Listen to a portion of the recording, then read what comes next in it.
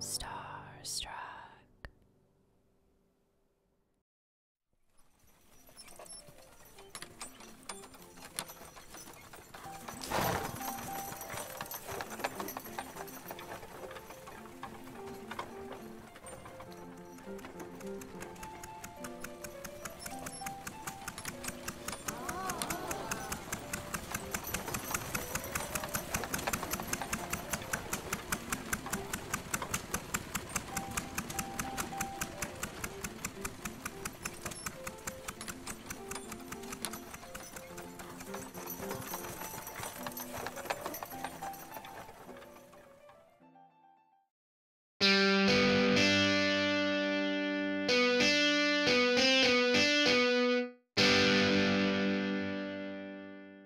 Well, welcome back to another episode of Joyride. What's going on, Adam? Hey, it's another sunny summer day out there. It's under 100, so we're doing better this time. The last time we did this, it felt kind of like the beginning of Weekend at Bernie's. Yeah, to say the least. Okay, so before we really get into the main script here, I have a small story I want to tell you beforehand. We're going to call this a mini Joyride, okay? And this actually happened on my way to our recording session. So, left the house, it's early morning, okay? I don't eat a lot of fast food, but I was like, you know what sounds really good right now is a sausage egg McMuffin. So I was going to grab you one too. So I pull in there at the McDonald's, and there's not a lot of cars, but it's moving really slow. Now, I'm a pretty chill guy, so it didn't really bother me. I just sat there. I left early. I know I was going to get to our session in time. And finally, I get up to the menu. And this person who's working there, zero personality, okay, obviously really, really does not want to be at work today. And eventually I go, and then he goes, okay, well, what would you like? And I went, I'll take 2 sausage egg McMuffins. He goes, oh, we're not doing breakfast. Like, and I'm thinking to myself, it's the morning. Why? Where's the cutoff? Yeah, exactly. So I was like, well, okay. Well, let me think here. He goes, okay, I suppose you can take your time. I'm like, oh, okay. Well, and eventually I just gave up. I just went, just two hamburgers. Okay. And then he's like, okay. And so I get up there. The guy looks as boring as his voice, I'd like to point out. It takes another 10 minutes, no joke, from the pay window to the pickup window, and there's only 2 cars in front of me. So this whole thing, I've sat there for 20 minutes, dealt with crappy service, didn't get breakfast. I now know kind of what Michael Douglas felt like in falling down. Not that I'm justifying his actions, but I kind of get it now. It gives you an inkling of what built him up to that breaking point in that movie, that was one of the most, I think, if not the most recognizable, iconic scenes of falling down. Yeah. Anyway, the rest of the drive went great. So that was it was a very, very good mini Joyride, other than the burger incident. So. Well, thankfully you made it the rest of the way, and you're not stuck out there with SWAT team on you. Exactly. All right, burgers aside. Okay, are you ready for our main story for the day? Well, let's hit it. Okay, open up the script here.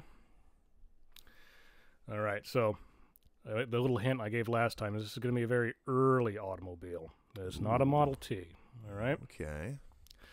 The dawn of the automotive industry would not begin easily.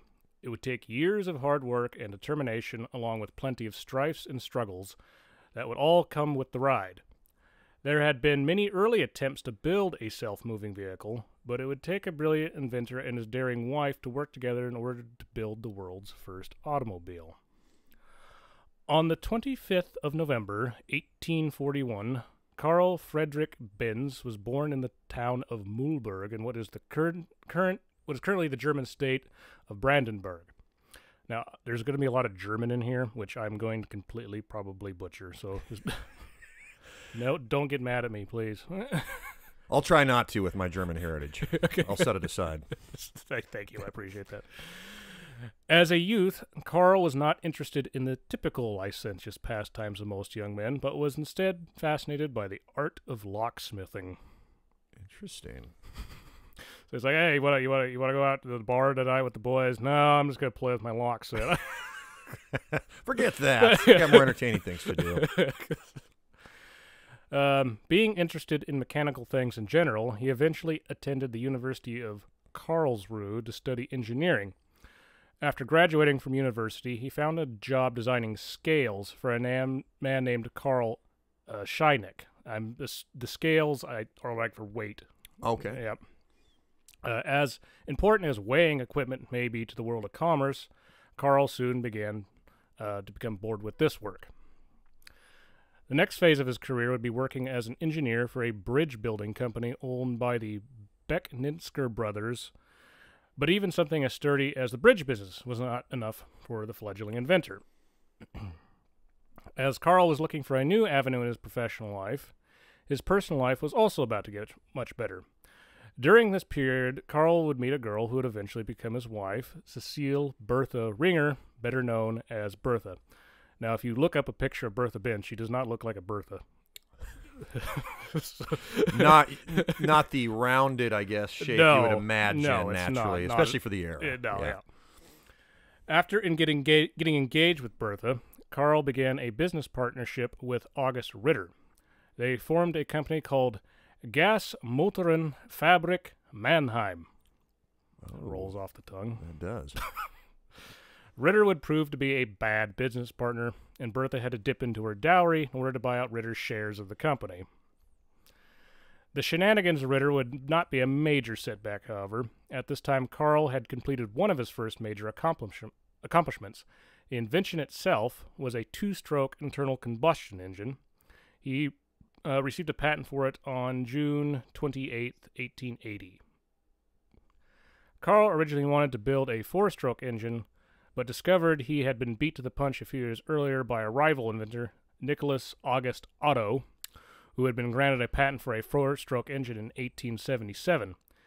Now, the engines they were both building were used to power different kinds of machinery for a multitude of different industries. So they hadn't thought of fitting it to a vehicle or a carriage yet. So it's powering like looms and that kind of thing. Sure, is what they're working on. Yeah, stationary equipment, things like that. Yeah. Karl took on more partners to help find more financing for his company. One of his new partners was a local photographer named Emil Bueller, and Emil's brother would also join the company. Karl worked on building the engines, and Emil took care of the sales side of the business. These two employees would prove to be valuable assets to the workshop, but Karl would also bring another partner on board, Otto Schmuck. Interesting last name. I guess back then, maybe not funny, but needless to say, we know what we're thinking. In German, I don't know if you pronounce it different, but at least in English, it just looks like Schmuck. Schmuck. Otto would prove to be an unreliable partner by regularly spending far more money than he should have, which of course caused the company financial problems. So Schmuck was an appropriate name for him. They would end up having to go to various banks in Mannheim to acquire more capital. The relationship between Karl and his other main investors began to worsen when he told them he wanted to build a horseless carriage that was going to be powered by his stationary engine. The board and the investors and all his partners thought that a horseless carriage was impossible and that Karl, quote, was insane. How dare you think of something outside of those living beasts that transport us reliably and have for many years? I think Henry Ford said if I would have gave people what they wanted, I just would have gave them faster horses. Yeah, sure, back then. And they would have been happy. Yeah. Karl did not take this kindly, and in 1883 he left Gas Motoren Fabrik Mannheim. What a name. Things were not good for him at this time. And he even said, quote, "During those days when disaster struck on the Sea of Life, only one person was waiting on my side. That was my wife. Fearless and courageous, she hosted up new sails of hope." Well, good to have the inspiration there. That's much better than the text messages you send your sweetheart now, I think. Oh, my gosh.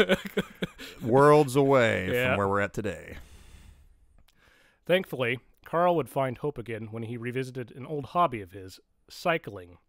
This brought him to a bicycle repair shop owned by Mask Kesper Rose, Max Kasparov and Frederick Wilhelm Eblinger. Now, I love how the first guy has a relatively normal name, and the second guy is horribly German. Max Kasparov, Frederick Wilhelm Eblinger. Exactly. Okay, the three of them together would eventually form a new company. You ready for this one? Ready for it. Called Benz and Company Rheinschei Gas Motoren Fabrik. Whoa. That's a mouthful. Better known as Benz and Company. You know, when they couldn't figure out what to say, they just said it all, I guess. It's like those it's like those old books, like those nonfiction books like scholars would write, or even just like snake oil salesman, I guess it doesn't really matter. But like in the 1880s, they have these long titles. You ever notice that? Yes, that's true. It's like the theories of wind, colon, and the different prepositions and propositions of air velocity. And it just keeps going and going and going. Yep. Man. I guess they just had time for that back then. I don't know. Once again, the main product on offer were Carl's stationary engines. Despite the negative opinions of his past investors, the dream of a horseless carriage was still on his mind. There was one problem, however. His stationary engines were extremely heavy, which meant it was not practical to power an apparatus that was intended to be continually on the move. The inspiration for this problem unexpectedly came from a fire in Mannheim. The fire was started when a bowl of benzine was ignited by a wayward spark. Benzine is a chemical solution that was used to remove stains from gloves, but as the fire had proven, it was also highly flammable when not used responsibly. Oh, discovery by accident. Mm-hmm. Carl thought benzene would be a key to making his engines more practical if he could control the veracity of its explosive nature. With this new spark of creativity, he got to work and was more determined than ever. As a way of controlling the explosion, Carl invented the Trembler coil system that used a spark plug, which he had also just invented. Oh, interesting. Now, for those who are not very familiar with how internal combustion engines work, what does that spark plug do, Adam? So that spark plug essentially just transfers the energy produced by the distributor and or ignition coil combination, or magneto, for that matter. So where the spark is produced, it transfers it into the combustion chamber to ignite the air-fuel mixture, is what it does. And that explosion pushes the piston down, right? Correct. Mm-hmm. Yeah, that explosion then pushes the piston down, which is your power stroke out of your four-stroke engine. Yep. And so that's where the stroke comes from. Mm-hmm. Now, he also later, and kind of during this period, Mercedes, the company and whatnot, they also basically developed the carburetor. And a lot of cars don't use carburetors anymore; they're electrically fuel injected. But what would the carburetor do? So the carburetor, it actually operates off the four-stroke cycle. So as we just explained, the power stroke, which is produced when the spark plug ignites. Before that, when the intake stroke takes place, that produces vacuum. And the carburetor has what is called the Venturian side. And when that intake stroke produces vacuum, it then moves the air-fuel mixture through, because it actually contains fuel in the carb itself, and then sucks outside air in, causing that air fuel mixture to be brought in the combustion chamber and then boom, brought up and ignited. It's all right. That's perfect. So we got to think of a name for this section. I don't know. I know it all with Adam. I don't know. We'll figure something out. All right. At the same time, Gottlieb Daimler and Wilhelm Maybach were also working on motor cars of their own in Germany. Oddly enough, none of them were aware of each other. Wow. I know, right? I guess that's another point of this, how transparent everything is today, where, everything just, information travels so fast, these guys were oblivious to their existence. Yeah. Well, I guess, a kind of more contemporary or more recent one you can compare it to is kind of like Apple and Microsoft. Oh, yeah. About, mid-70s, you got Bill Gates and Paul Allen and Steve Jobs and Steve Wozniak. They're both working on some type of new personal computer, which basically doesn't really exist at this point. Totally unaware of each other, and they're doing it in completely different ways on top of it,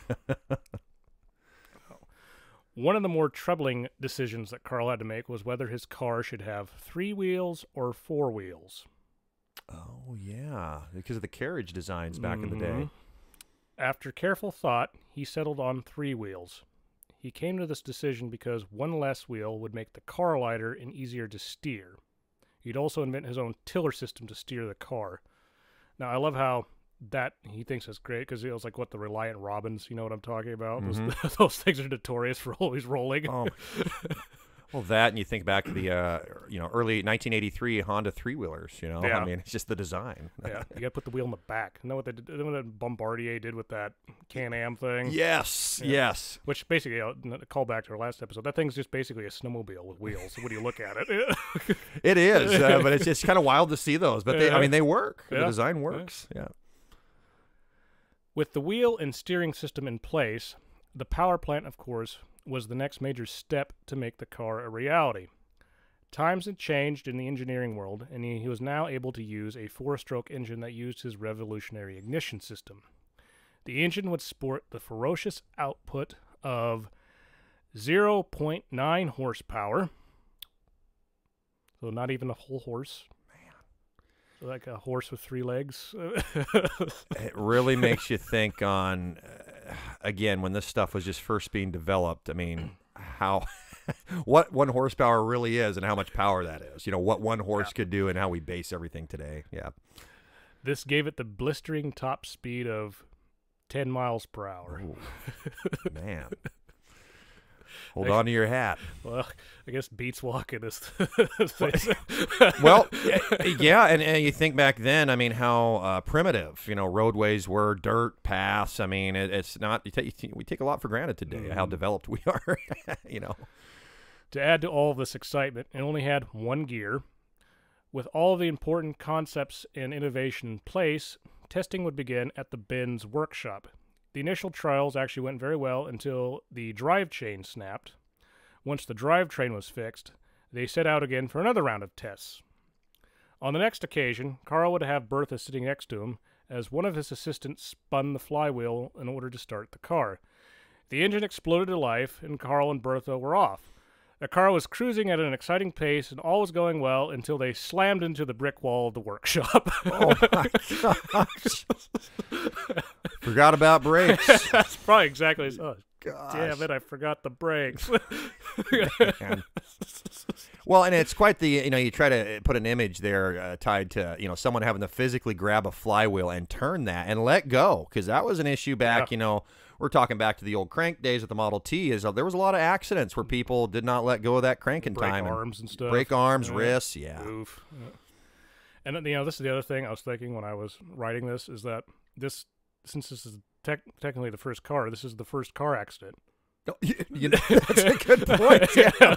That would be, and how appropriate with the setting, right? Yeah, exactly. The wall incident proved the engine was doing its job, but there was one other small problem, and no, it was not the brakes. Carl had yet to fit a fuel tank to his car. Oh, wow. So, how did they manage to conduct their testing? Carl enlisted one of his sons to run alongside the vehicle as he poured fuel into the engine so it did not stop running. Try to put that image in your head. I mean, and back in that era. Okay, first of all, child labor laws. That never happened. But you have, I don't know how old his son was at the time. Let's just say 9. He's got this 9-year-old kid running along this exploding thing with this very explosive liquid. Pouring it in by hand. Well, and we automatically think of all the safety hazards associated with that, but that was so new back then, they didn't make those connections because, you hadn't played around or experimented with that stuff. No, I'm not saying they're being reckless. I just, it's just amazing. Oh, it is. Absolutely amazing. As development continued, a fuel tank was added, and the car was now fully functioning. Despite having an impressive prototype, Carl was apprehensive to put the car into production, even though it had been approved for a patent on January 29th, 1886. It had gone through a considerable amount of testing, but all these tests were done outside of the workshop and not on actual roads. In order to give Carl a little more confidence in his invention, Bertha would take matters into her own hands. In 1888, Bertha left a note to Carl saying that she and the boys took the car to go see her parents, who lived in the town of Pforzheim. Again, we're doing best as we can with the pronunciations. Nonetheless, great, interesting name. Yeah, there's probably some guy in Germany listening. You're not saying it right. Sorry. Yeah, we'll have an entire section of comments, comment vlog separate from this broadcast, so you can express your concerns. Yeah. The town was about 100 kilometers, or 60 miles for those who don't live in the civilized world, from the workshop. This would be the world's first joyride. Wow. The trip went relatively smooth, and Bertha only had to stop a few times to fix some minor problems. By early afternoon, her and the boys had reached Heidelberg and stopped to have a bite of lunch. I like how it's like, it literally is. She's just going out for a jaunt, and she's doing something that's never been done before. Yeah, I mean, and you think of how historic that is, but back then, I mean, I don't know. Maybe she didn't realize what she was doing. I don't know. Didn't, but it makes you really think. Yeah, in the moment. They left the town of Heidelberg and continued on their way until Bertha realized the car was low on fuel. She pulled into Weislach, where she popped into a local pharmacy in order to purchase the stain remover that powered the engine.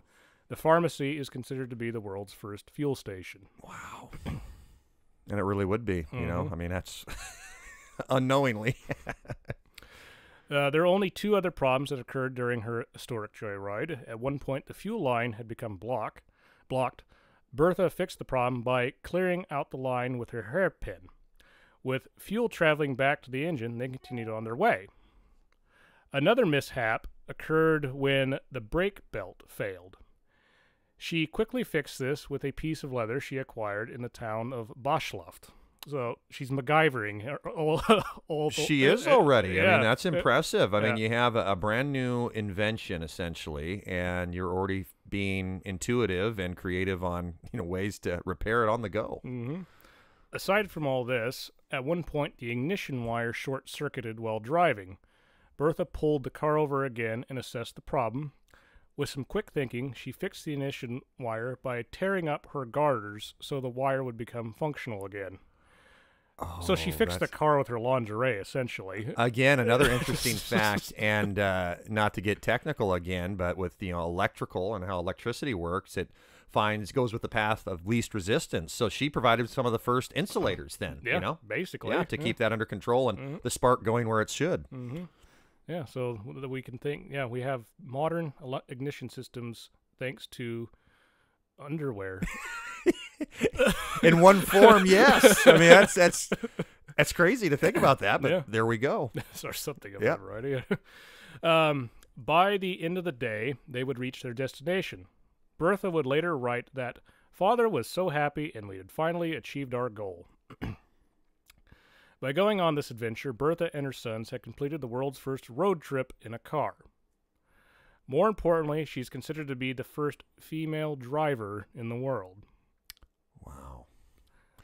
And the era, you think back then, how common it was to see a woman behind controls of a, stagecoach or a carriage. I mean, sure, it happens, especially on a small farm when the wife had to go in and get supplies. But in a city setting, or generally speaking, I mean, it was typically a male. Well, yeah, that's the sad thing, is that women did things back then, but history just kind of glossed over it, and they got forgotten. We're just now really discovering this again. And what's really sad, you only really discover it when it's like this, when you're actually really digging for information. Yeah, and that's a terrible thing. It's too bad it wasn't more transparent the way information's been presented in the past.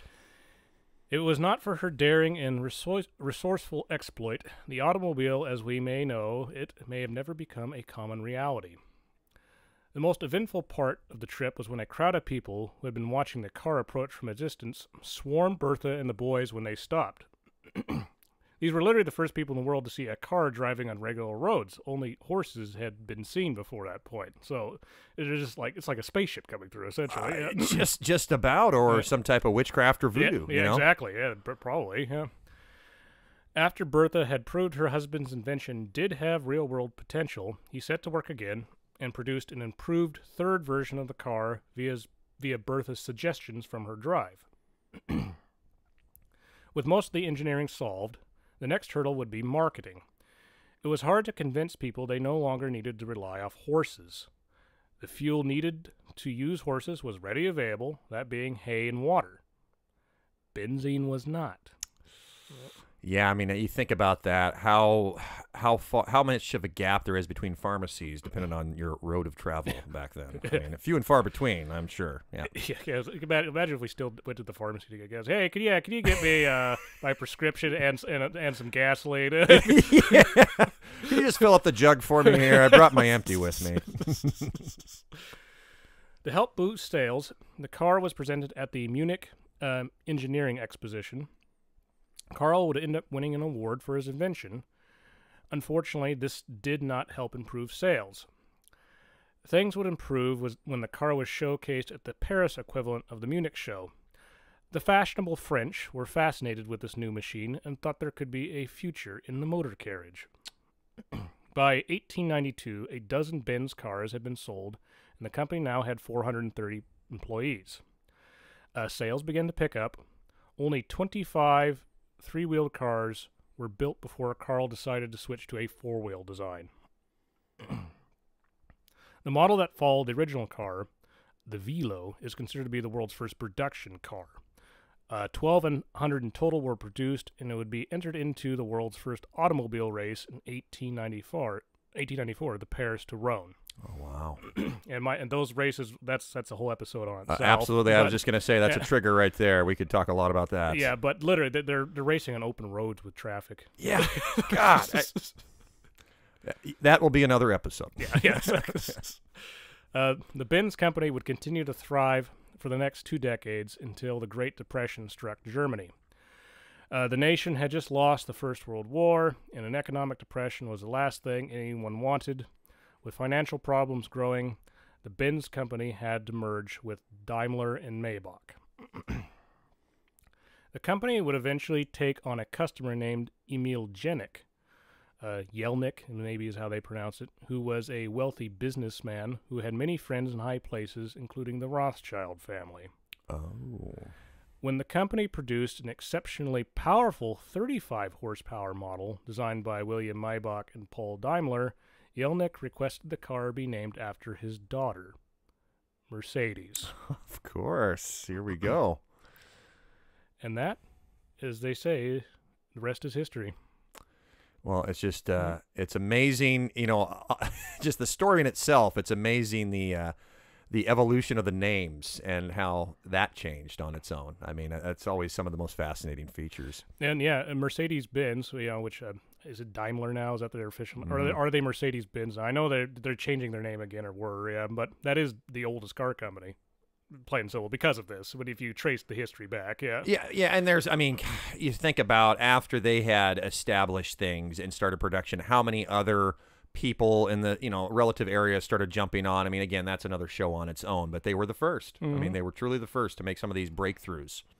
All right, and I wrote down some other interesting facts on this too. None of the production models of the Benz patent Motorwagen survive. They're all dead. None of them. There's none left. Oh wow! So any you do see, like in TV, or if you're lucky enough to see something in a museum, it's a replica. That's, again, that's terrible with some of that stuff. I've written down here. All examples are replicas, including even the ones they put on display at the Mercedes headquarters. Wow. So kind of sad. Cost of the car. Not a lot of records were kept, but it may have cost about $1,000. When you adjust everything, which is about $26,000 in today's money. Yeah. Okay. So that's a lot of money for basically what was kind of a toy back then, but not as much as I thought it would be. Yeah, I actually would have thought a little bit more. I mean, making it more out of the reach of the, I guess, for what it's worth. This is a loose term, the middle class of that day, if there was such a thing. Yeah, that's interesting. I mean, it wasn't completely just nothing but the upper class creme de la creme, that could afford such a invention. Now, the Benz motor wagon is considered the first car by most, automotive historians, but there were other vehicles that preceded it.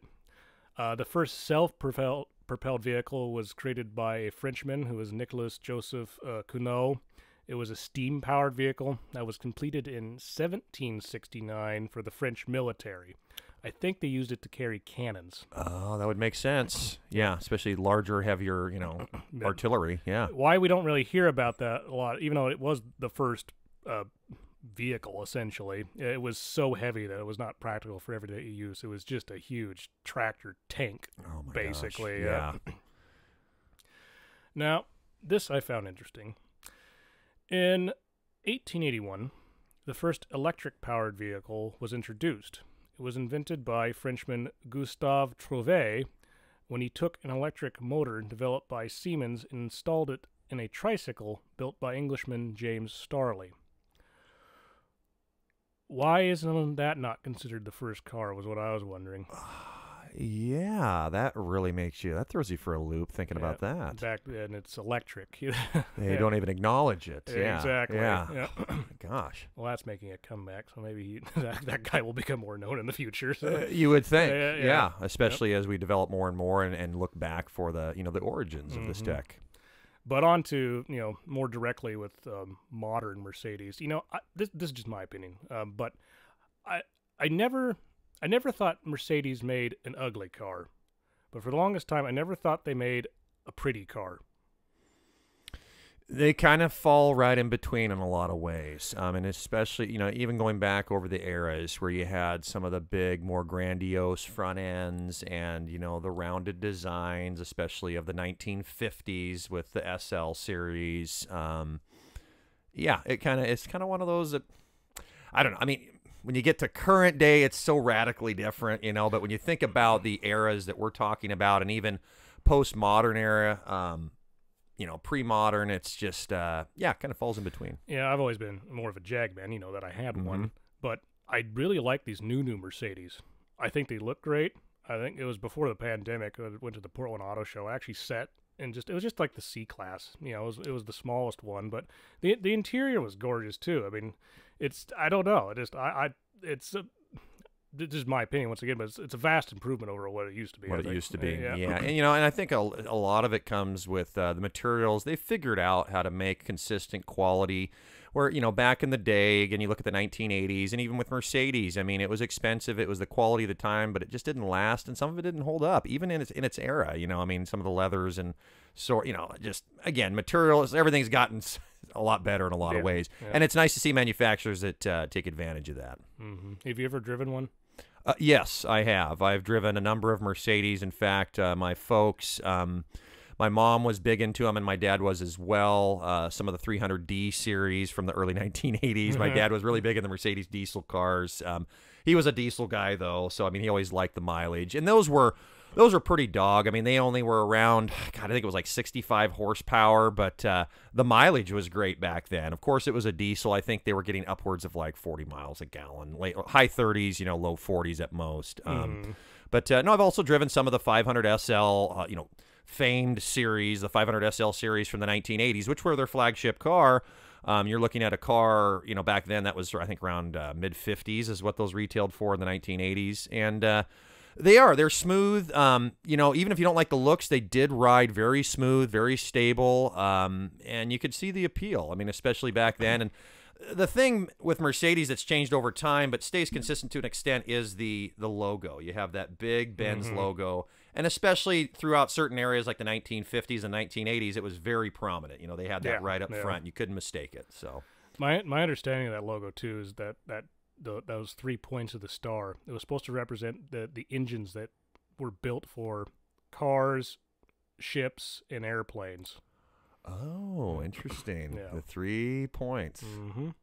Yeah, no, I've driven on a lot of things, Jags, Porsches, I've driven just about all, quite a bit. But oddly enough, I've never driven a Mercedes, so I really need to add that to my list, especially after listening to this story. So. Oh yeah, and I mean they talk about you look over the decades, especially from the 1950s spreading into the early 2000s. What a vast variety. I mean, you have everywhere from just a slow economy car that's comfortable and has its purpose to an absolute supercar.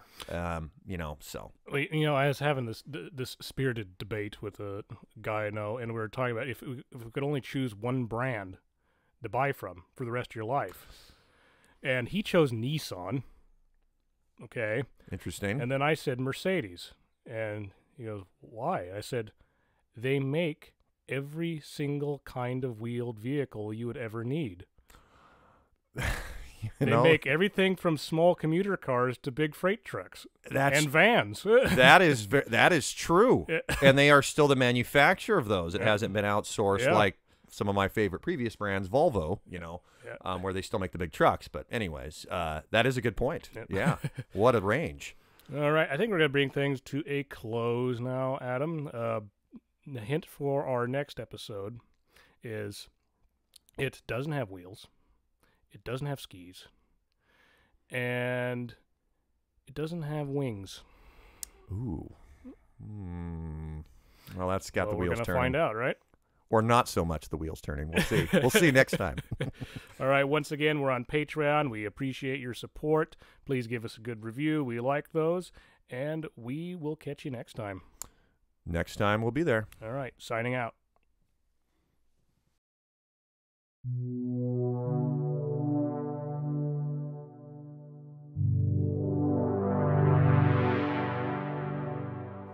Starstruck.